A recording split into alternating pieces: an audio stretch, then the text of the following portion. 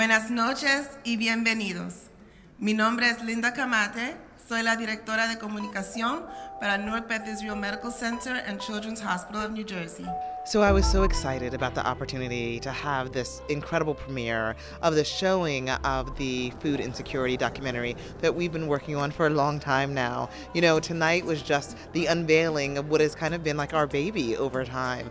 This is an opportunity for us to really understand that food insecurity is so important. And it was also our partners, those of you who are in our community, our farmers, our entrepreneurs, all of you helped us to be able to come together to get this started. We started this journey about 12 months ago, and now look, we are here. What brings me out here tonight is to learn and glean from this film and see what's happening about food safety, especially in our urban communities.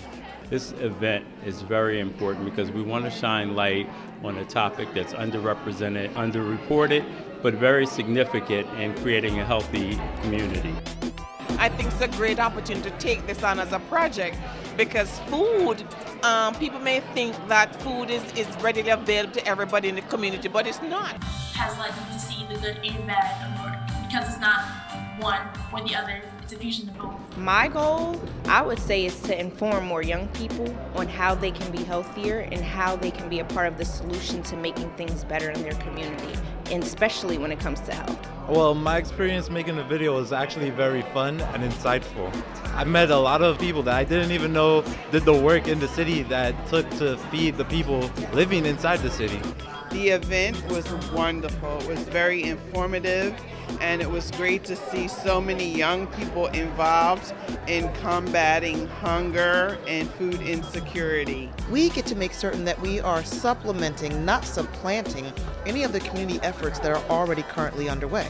We don't want to just parachute down on communities and say, look, this is what we can do here. This is supposed to be about helping them to build capacity, helping to enhance their neighborhood and built environment, helping to ensure that we do things collaboratively so that there is, in fact, a long-term, sustainable improvement to the structure and to the system that they all live under.